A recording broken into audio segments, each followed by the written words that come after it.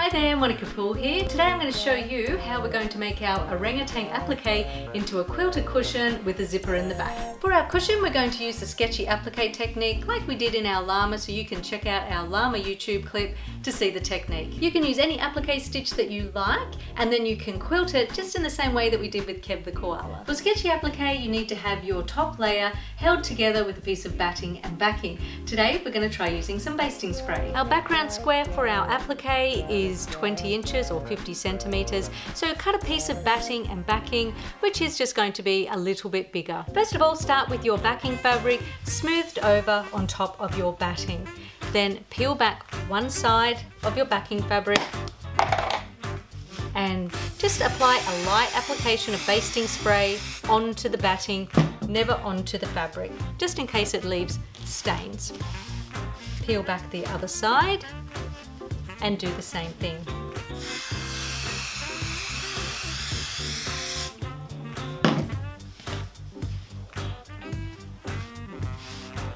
You can see that is nice and held together now. Now I'm going to flip it over and I'm going to do the same thing again.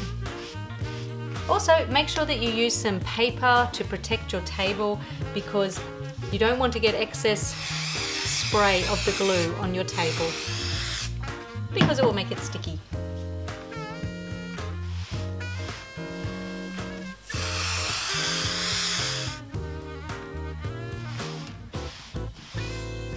And here's my layers all held together, ready to sew. This is a great tip if you don't want to use pins, but make sure you use basting spray in a well-ventilated area because it does have a little bit of a smell. For the stitching, I'm going to use a variegated cotton thread on top, just a grey in the bobbin, and I'm going to attach my free motion foot and drop my feed dogs. I'm going to head over to the machine and start stitching now.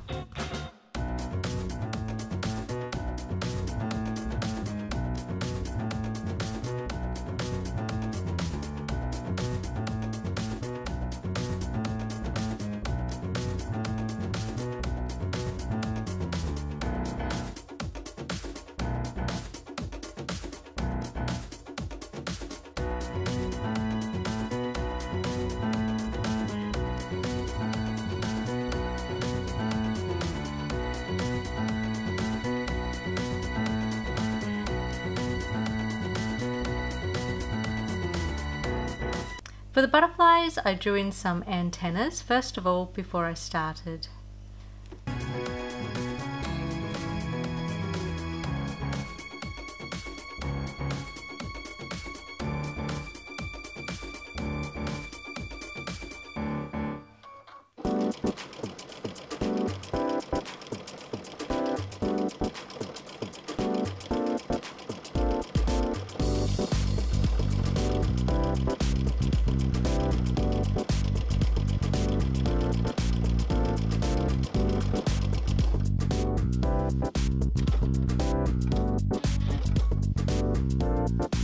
Here's our orangutan all stitched with the sketchy applique around the edge. Now he is going to need some additional quilting around the edge of him, so you can quilt that any way you like. You might want to do straight lines around the edge just the same way we did with Kev the koala, or we're going to show you how we do our free motion twinkling stars like we did on the Twilight Dreaming quilt.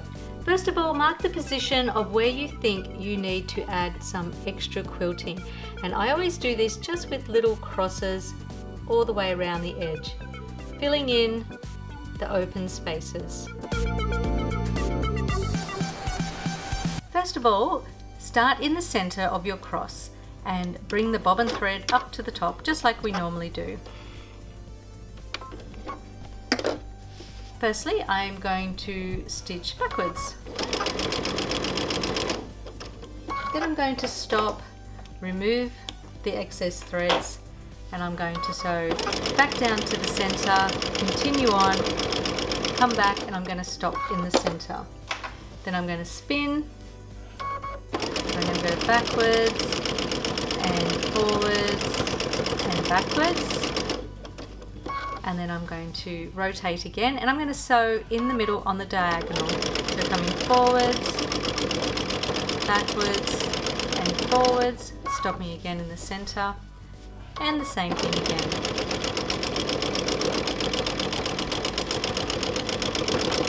always stop with a couple of small stitches at the end. And there's my twinkling star. Now you can actually do this with your walking foot if you want to. And I'm just going to continue on now stitching my twinkling stars.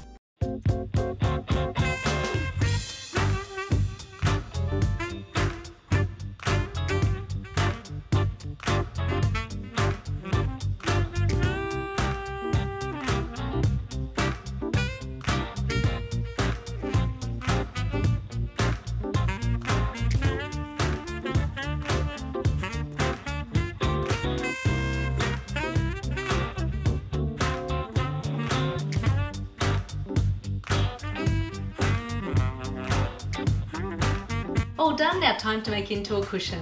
Trim away the excess batting and backing, making sure that your cushion top is nice and square.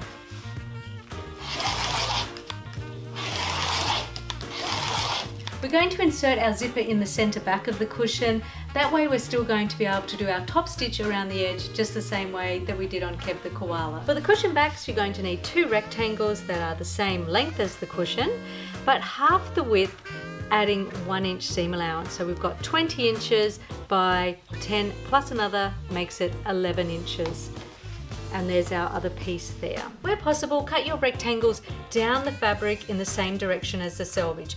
The reason for this is that the downways grain doesn't have a lot of stretch. That's going to work well because zippers don't have any stretch, so they're going to sew together nicely rather than trying to sew the stretchy crossways grain onto a zipper tape that doesn't stretch. Neaten one long edge of each cushion back by pressing over by 1/4 inch or 6 millimeters, and then we're going to stitch that. This just saves us zigzagging or having to get the overlocker out.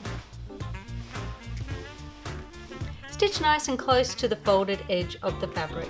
Place your 2 cushion backs with the right sides facing. Measure 2 inches down from the top edge and 2 inches up from the bottom edge. At the sewing machine, sew from the top edge down to the mark with a 2 centimeter seam allowance or a 3/4 inch seam allowance. Reversing at the top and reversing at the mark.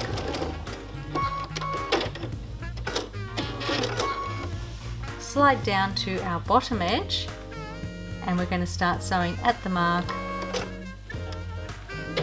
a reverse stitch and off to the bottom edge.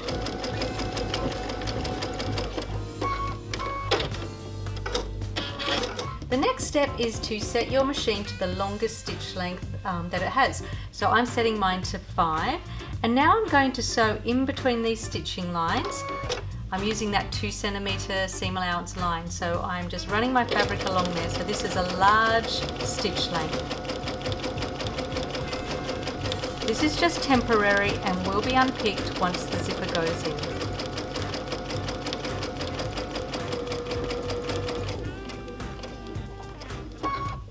And don't tie off at the beginning or the end of this stitch. Now press your seam open.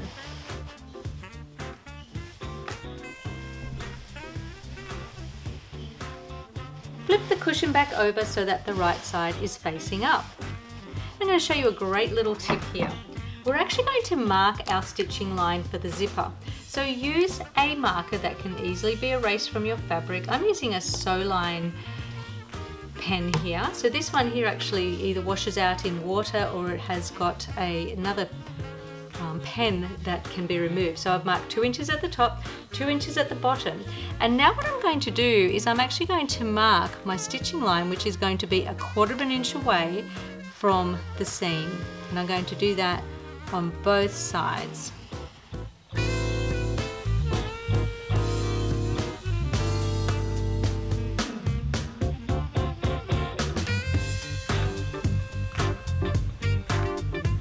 Hold my zipper in place with a double-sided wash away tape. Center your zipper so that you have the same amount extending past each edge.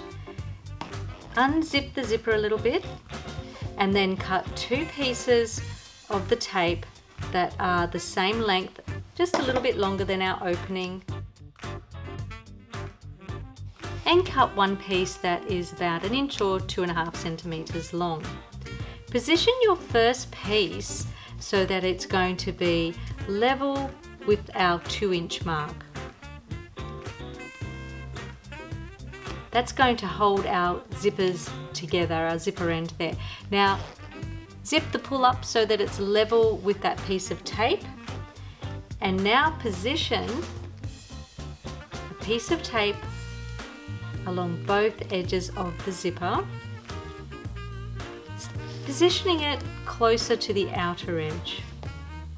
So running it along the edge of the zipper tape.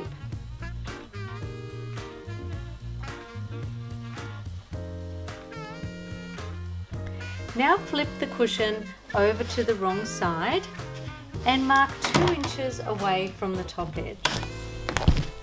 Now we're going to peel away the paper backing from the double-sided tape. That's going to leave you with the glue, just a little strip of glue.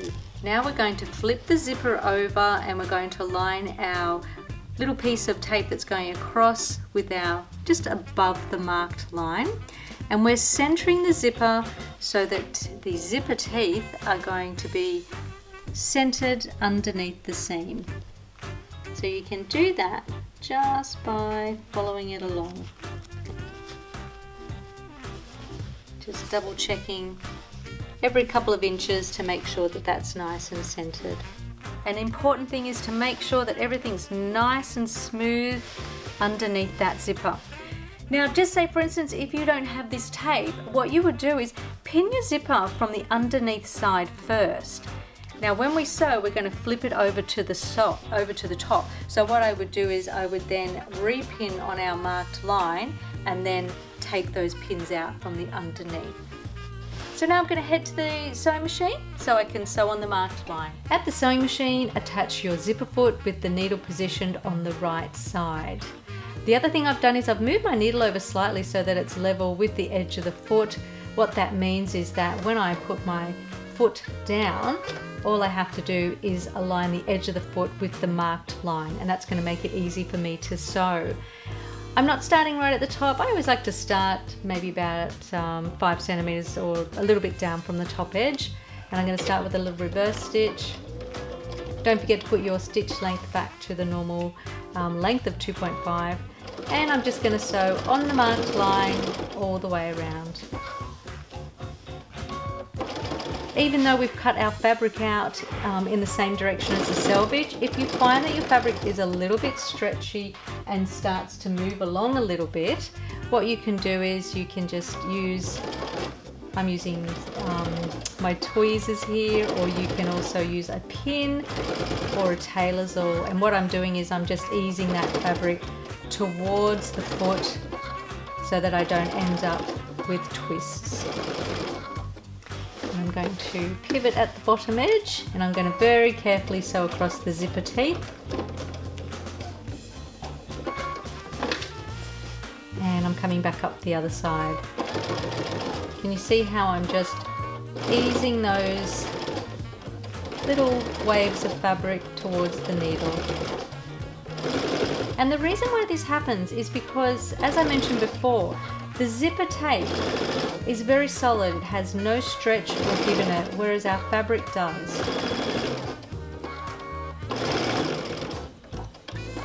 Now, as I approach the top, I'm just going to hold that flat, and you can see that my zipper pull is actually popping out a little bit, but that's good because we just want to continue sewing up. Our seam is probably going to get a little bit wider there, or our stitching line, and I'm just going to stitch past the zipper pull. Then I'm going to turn around, come across, very carefully sewing across the zipper teeth, and then coming back down the other side.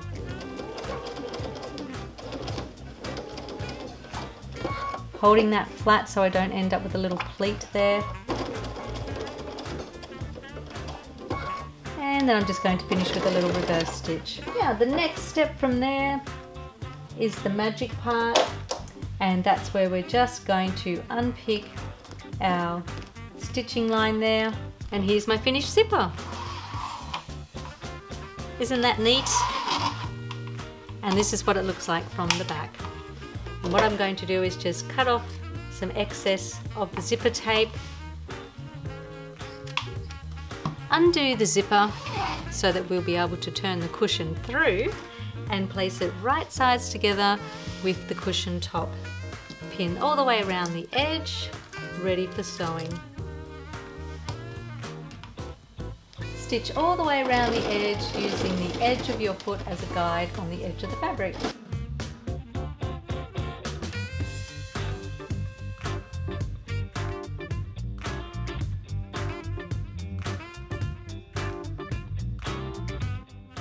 Trim the corners to remove the excess bulk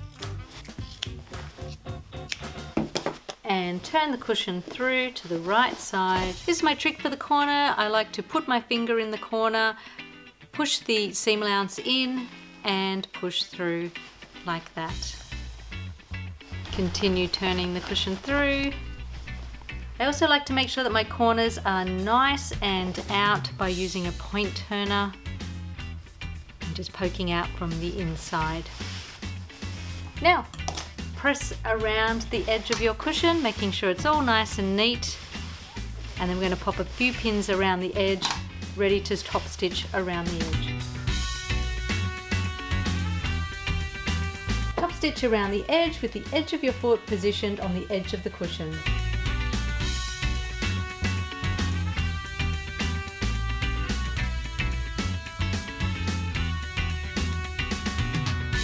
Cushion insert is going to be 20 inches or 50 centimeters square.